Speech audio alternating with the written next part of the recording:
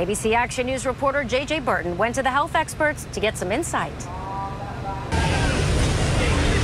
People are out and about all over the Bay Area. It feels good. It kind of feels like we're getting a little bit of sense of normalcy back. A lot of them say they're comfortable being outside again, and they feel safe from COVID-19 because they got the vaccine.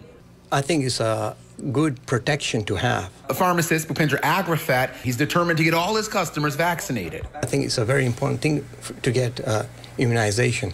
I'm just so happy. Mary Tamlin is hoping that this will last 10 to 20 years like the chickenpox vaccine. According to the CDC, it won't. The chickenpox vaccine is made from a live but weakened virus. Live virus vaccines have long-lasting immunity, unlike the coronavirus and the flu vaccines. Is this a situation that will be kind of like the flu, where we have to get the vaccine every year? Dr. Michael Tang is a virologist at USF. Yeah, this is a really good question. I mean, I think the real answer is nobody knows right now.